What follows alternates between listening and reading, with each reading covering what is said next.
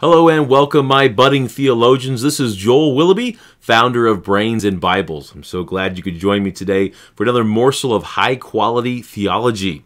You can go to my Facebook page, Brains and Bibles. You can check out some info there. I have a website, brainsandbibles.com, and you can donate a tax-deductible gift or request me to speak at your church or event through the website. If you like the videos on YouTube here, then go ahead and like those videos. Interact with me in the comments, and then if you have not subscribed to the channel yet, please do that. For a limited time, I'm not sure how limited that time is, but for a limited time, I have these cool mugs. Brains and Bibles. You see that with the nice little logo there and everything. And it's two-tone, got the black and white to the inside. This thing's actually loaded with coffee right now, and it'd be hard to see because I drink my coffee black, right? Yes, I don't pollute it with cream and sugar, so it'd be hard to see with the black inside there even. Oh, maybe a little bit. There we go. Okay, but love coffee. And this is one of my favorite mugs. I can fit 4 Willoughby sausage fingers into this handle here, as you can see. That shows as a good, sturdy mug. It's stoneware. It's strong. It is 16 ounces, I do believe. And I will gift it to you. I will ship it to you, okay? For a minimum donation of $50. That's tax deductible, $50. Now, of course, this is not a $50 mug, right?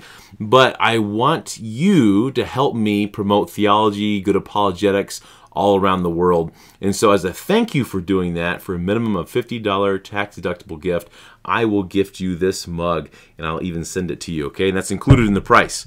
It's included. I will help you, okay? Please help me. All right, so this video, starting with this video, I am going to talk to you essentially about how the apostles in the first century wrote in Koine Greek, and their finished products were inspired scripture, and it went to churches, and it got copied, it was spread, and then all of a sudden, these couple thousand years later, well, a little less than that, but roughly, we have all these tons and tons, this big plethora of English translations today. And that may be pretty confusing, and you may have even heard of some controversy and things of this is a bad translation, this is a good translation, this is a better translation, this is the best translation, or even the only translation. And so I want to clear up some of that stuff, and without showing any bias, and I would like to keep it simple, this gets into what's called textual criticism, and I'll talk about that later in this video. And it's a rabbit hole that goes very deep, very deep. There is no real end to it. You'll study the rest of your life full time and never come to the end of all of this. And so I'm going to give you a good beginning understanding of all of these things, of first century apostleship, writing scripture, to having the many English translations today. So this is just the first of the videos that will explain these things. And then with your interest, I might dive off into a couple other directions. But this is only concerning the New Testament, which was originally written in Koine Greek and much different. And I'll talk about that.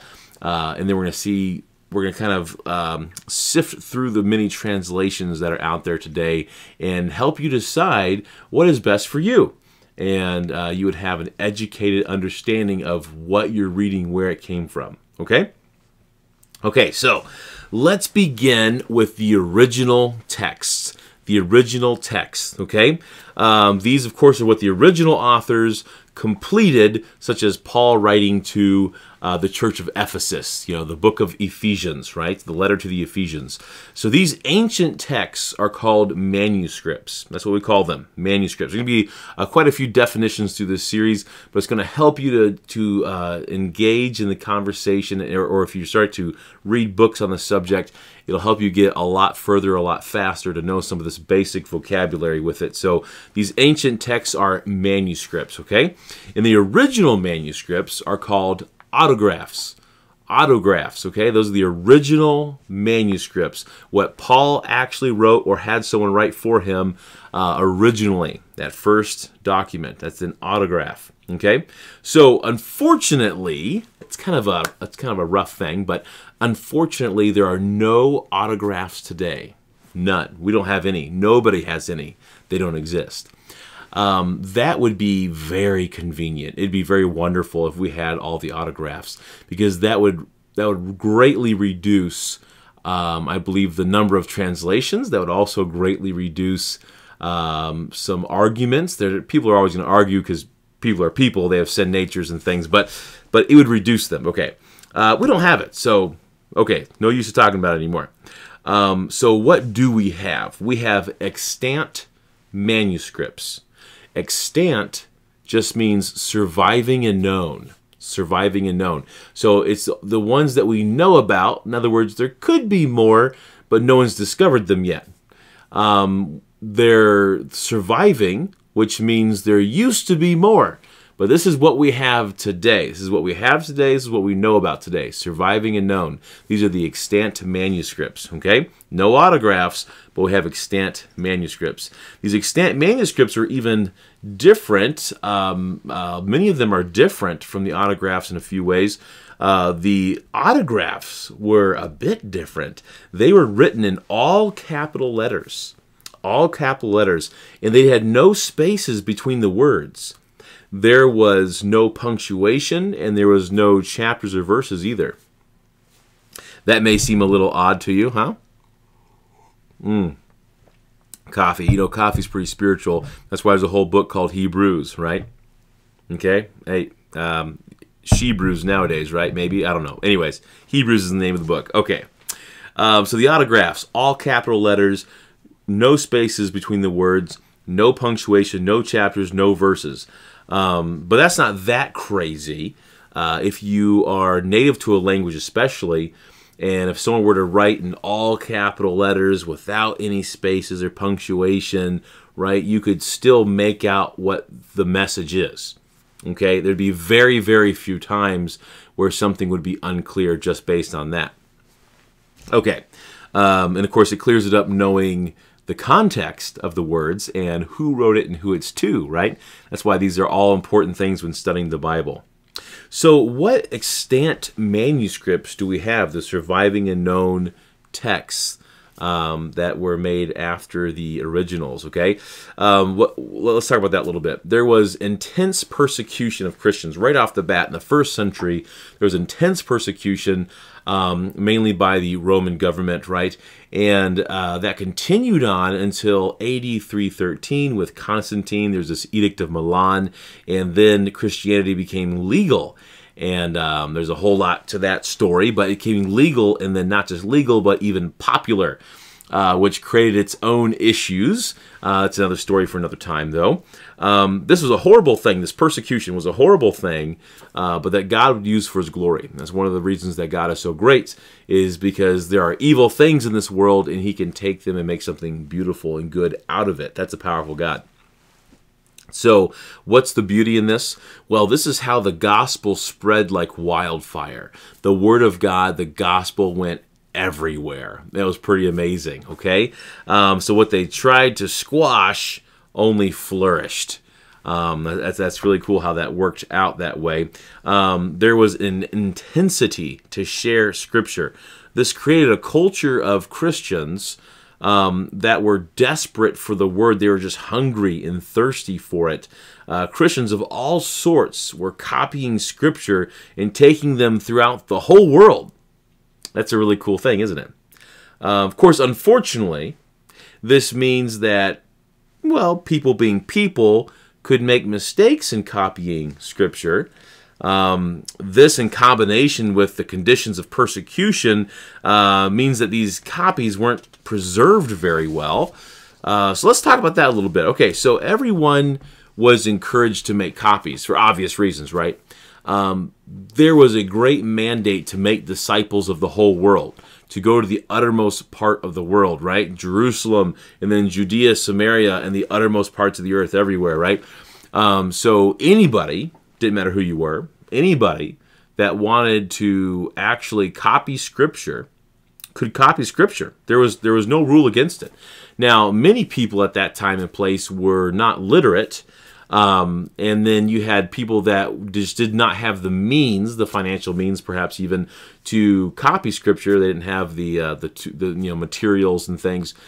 And so you just had the group that was literate, that had the paper and pens, so to speak, more like papyrus at first anyways.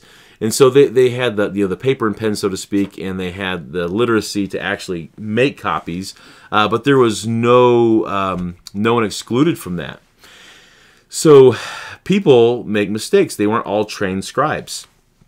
Now, when someone makes a mistake, what happens? And what kind of a mistake are we talking about here? So before I continue there, I want to be very clear that I firmly believe in the inspiration, preservation, and inerrancy of Scripture, and infallibility, since we're going to use all those words too. Okay, so inspiration, Scripture is God-breathed. Preservation, God has preserved it. We're not missing the inspired Word of God today. Inerrancy, which, to keep it simple, inerrancy means there ain't no error in it. You know, kind of like read the word backwards there. There's no errors.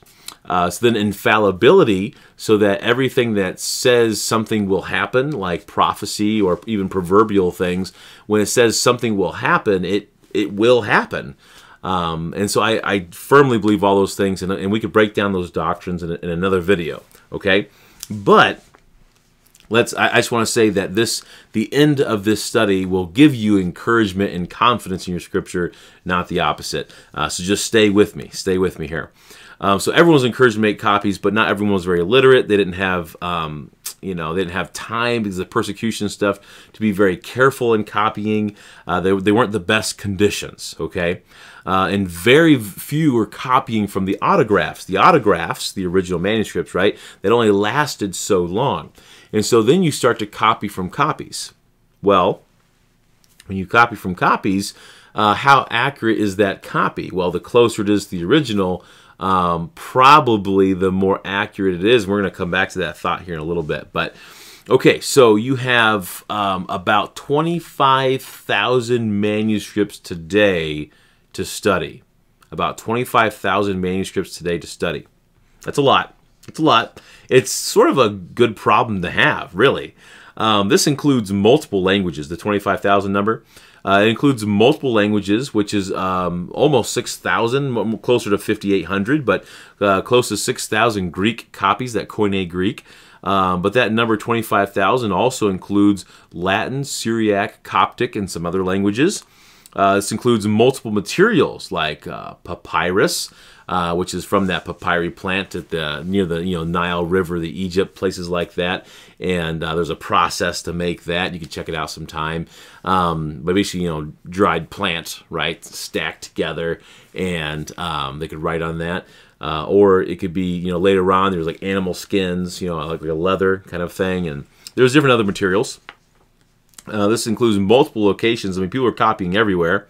And then also this would include, of course, some difficulty where you might even be in a scriptorium and you're trying to listen to somebody. You can't hear them that well, and you're trying to copy, or you think you heard them well, and you actually didn't. You could be just copying. You look how big like the Gospel of Matthew is or something. You eventually might start to just kind of nod off, fall asleep. You might make a mistake. There's accidental mistakes, but some mistakes, not so accidental, very, very intentional. And there's a whole process in figuring that stuff out. Okay, so you have many, many manuscripts, tons of them. Well, how does this compare to other ancient manuscripts? That's a good question. How does this compare to those? You need to understand that we have a giant number. There's a phrase that's been coined that says we have an embarrassment of riches. Okay, so there's so much more than anybody else. So remember, about 25,000 manuscripts, right? There is more than 1,000 times the amount of data in manuscripts for the New Testament than any other. More than 1,000 times. That's a hefty number. The extant manuscripts for other ancient authors date about 500 years after the original at best. That's a long time, okay? Now, the New Testament extant manuscripts are only decades, or at most 2 centuries after the original writing. There's the famous Homer, if you've heard of him before. Homer comes in second place to the New Testament as far as the number of extant manuscripts are concerned. But he only has about 2,400. That's it, okay? Wow, that's a big difference. Okay, so let's start to sort all these manuscripts out. All right. What's the real problem here? Let's get to the core issue. First off, we don't have any autographs. We've already kind of talked about that, but that is a big problem. So if you're making a copy, if you're one of those people at whatever century back in the past, and you're making a copy, well, you're not making a copy, more than likely from the original, the autograph. And so if you see something unusual, well, what do you do? First off, you might not see anything unusual. You may not know any better. You're just going to copy whatever's there. And maybe there's something added to it, or maybe not. You don't know, right? A lot of times. Or you could see something unusual. And you think to yourself, well, I kind of have a good grip on the apostolic doctrine, and I don't think this is a part of it. You see something unusual there. Or you can say, I've heard this letter read before, or I've read this letter before, something like that. And you think, I don't think that this phrase here or this word here is correct.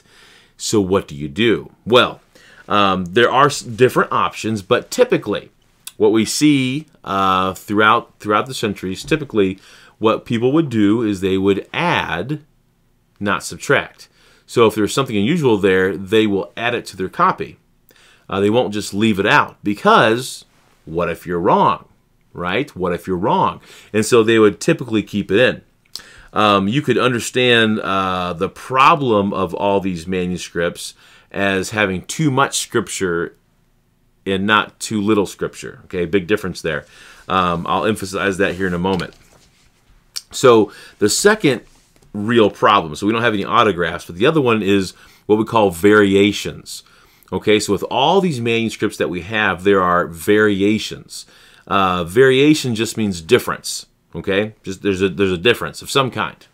There are actually hundreds of thousands of variations in these manuscripts, but a lot of it is very trivial. It doesn't matter at all. It's like dotting an I. If you were to read something and 3 of the I's didn't have the little dot over the lowercase I, that's not going to confuse you as to what the letter means, right? So even though you have this giant number of variations, most of them, the overwhelming majority, are as simple as that dotting the I kind of thing. Very obvious what the problem is, okay? So there are, so going back to the idea of too much, not too little, it's like we have 102% of Scripture, not 98% of Scripture. So you just have to figure out, well, what 2% isn't Scripture? That's more of the problem as people are sifting through the manuscripts, deciding what is Scripture. So the good news with all these variations, the good news is if you were to take every single variation and you were just to throw it away, okay?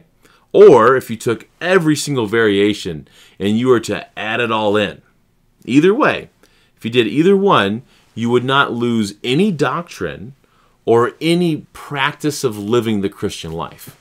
None of that would be lost. None of it, okay? Some things get moved around.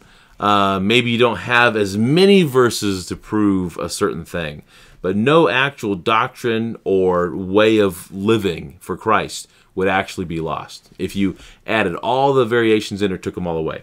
So that's kind of comforting as well. So the real problem is that we do not have any autographs and more text than the autographs. So those two things there, okay? So there are different philosophies for sorting out all these variations in these mini manuscripts, okay? So two big schools of thought here. One, some choose earlier manuscripts because they were closer to the autographs chronologically, okay? They're closer chronologically to the autographs. So they say, well, there's less chance of it being wrong then, right? Because you're copying errors and stuff, so there's less of a chance for there to be errors. So copies were made, mistakes were made. There'd be less of those in earlier copies in theory, more in future copies, okay? Well, the flaw in this philosophy, though, and which that's a valid thought, by the way, but the flaw here is that earlier does not necessarily mean less mistakes. Not necessarily. There are actually many other factors to consider. It's not that simple. So it would also be inaccurate to picture a straight line of copies. Okay, so some people would think of it this way. You have the original autograph here, and then you're going to make a copy, and then you make a copy of that copy specifically, and then a copy of that copy specifically, and you keep going throughout all the centuries until today. Okay, that's not exactly how it happened. It was more of a ripple. So it's like, you know, if someone made 100 copies off of the autograph, and then you have 100 copies off of each of those first copies, and then 100 copies off of each of those second copies, right? So the problems are not as multiplied because you have all these others coming off of them, okay? So there is kind of a straight line, but you know, when this copy's made, it's going to go somewhere else. They're going everywhere around the world. So you don't have this necessarily straight line of errors adding up. Okay, not necessarily. All right, so then there's a second major thought, philosophy of sorting out these manuscripts. You know, which is right, which is wrong. Some choose the larger agreement of manuscripts. Okay, so their thinking is that would reflect what was most accepted, the larger agreement. You know, more people are saying, yes, this is correct. They're not going to copy the other thing. Okay, whatever it is. Of course, there are other philosophies, and there's hybrids of these major philosophies mixing together depending on the situation. There, like I said, there's other variables involved in choosing what is to be the most accurate text of Scripture. The flaw in this school of thought, though, is in thinking that something is better simply because people copied it more. There can be many reasons why something was copied more. Many reasons. Even just, you know, you were able to get a whole lot of people together to mass produce some copies or something. You know, there are tons of reasons why there could be many copies of something, not necessarily because it's truthful. That's not the only reason, right?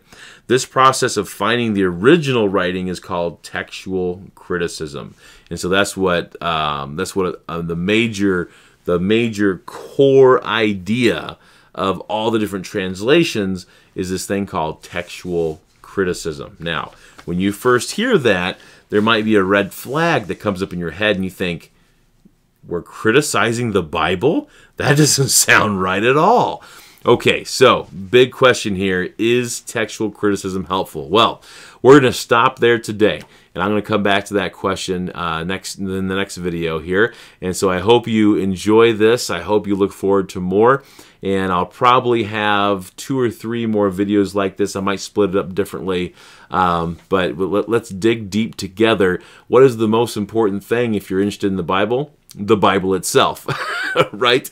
Because that's where all our information comes from. So I hope you stay on this journey with me and help spread high-quality theology all around the world. Don't forget about brains and Bibles, okay?